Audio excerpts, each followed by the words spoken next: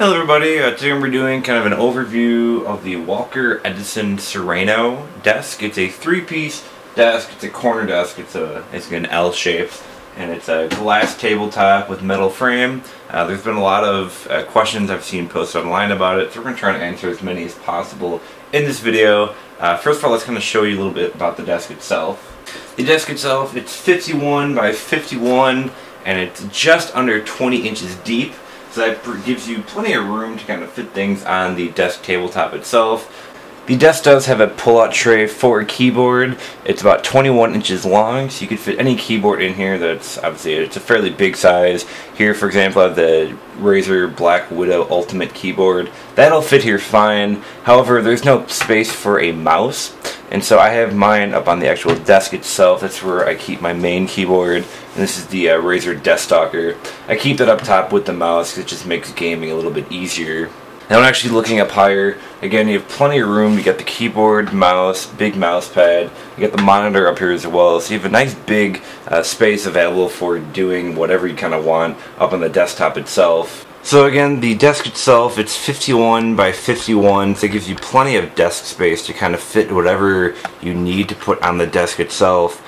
Here, each of these monitors are 24-inch monitors. You can see I have two of them side by side that takes up about half the desk. So there's plenty of room if you want to do multi-monitors for your computer. To give you another idea of how big the desk size is, here we have it's a 32-inch TV. This is kind of how it fits on the desk itself if you're kind of into the gaming market, the console gaming market. Again, you got plenty of room for this. Again, this is a 32-inch TV, and that fits very nicely on one full arm of the desk here. And again, I have the two other 24-inch monitors here, the 32-inch TV here, and then here's my computer itself I have back here. But you have a very big amount of space to kind of put whatever you want on your desk, on your desktop itself. Now I'm a fairly big guy and my legs are pretty long. This desk hasn't really been that big of an issue for me.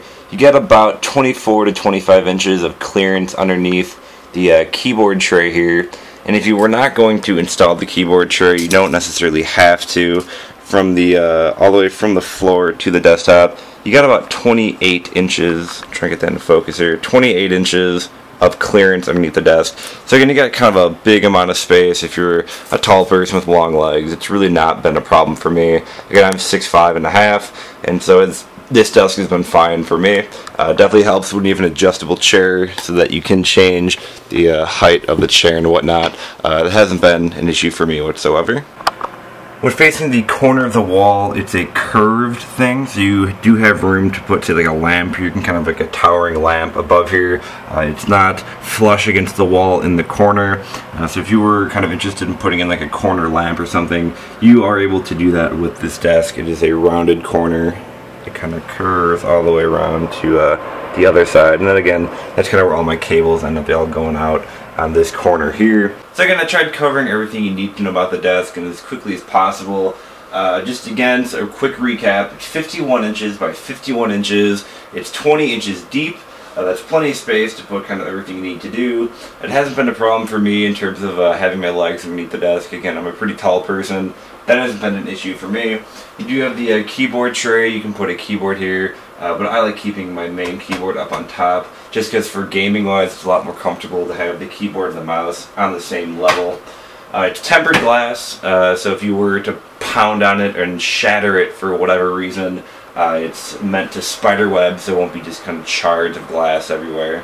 Because it is a glass surface desk, typically you're going to get them pretty dirty, especially if you get the black one like I have. It does tend to show things really easily.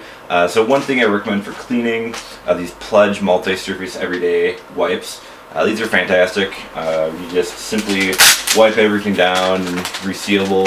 They're the best for cleaning the desk, makes life a little bit easier. In terms of constructing the desk, it was a little difficult, but really not too bad. It took me about 45 minutes to do. The instructions are really well written. They're really well, you can understand them pretty easily. So there's really no problem with the construction itself. You do need, I believe, a screwdriver It does come with the Allen wrench, but you're going to need a screwdriver for certain things. But other than that, the construction-wise, it was pretty simple to do. It wouldn't hurt to have a second person to hold things, but if you have something like a bed you can kind of lean things up against, it doesn't hurt too bad. It's pretty easy to do with just one person. One thing I will mention is that I hated the packaging. I hate styrofoams. It's that really cheap styrofoam and the really thin sheets that you touch and just shatters into all these different little guys that kind of pop up everywhere. So you definitely have to vacuum after you build the desk because you'll just have styrofoam everywhere. So if you have animals around, I'd lock them up somewhere just so they don't start eating the styrofoam. This is a weird heads up I thought I'd let you know about ahead of time. Again, styrofoam kind of gets everywhere and it's not really the healthiest things for animals to eat. So if you're building the desk, keep your animals away somewhere so they don't accidentally start eating the styrofoam. But if you have any questions about the desk itself, feel free to let me know. You can leave a comment in the comment section below. Typically this desk goes anywhere from about $100 to $200 depending where you get it. Lately this has been a much more bought desk on Amazon because they lowered the price pretty drastically. I believe you can get it now for about $109 I believe, and it comes with free shipping, so excellent deal. Highly recommend it. That's what I went through. I went through Amazon to get the desk. It does come in 3 styles. There's the pure black version, which is what I have. I think this is like the most modern and sleek version. There's also the white metal with clear glass, and there's another 3rd version on there. I forget what it is. But again, you can just check that on Amazon. You can find them on there, again, about $109 to $115 depending on where you get it. Right now on Amazon, the different styles range in different prices. Alright, so thanks for watching. Again, this has kind of been a quick overview for the desk. Try to cover all the main questions people have asked right from the beginning. Because I know a lot of people just want fast answers. That's kind of what I'm here for. If you like this video, feel free to give it a like. It really does help me out. And also, if you like this video, feel free to check out all my other videos. And feel free to subscribe. We'll have more content coming soon, including we have Daisy, gameplay, and all sorts of shenanigans that way. So thanks for watching. We'll see you again next time.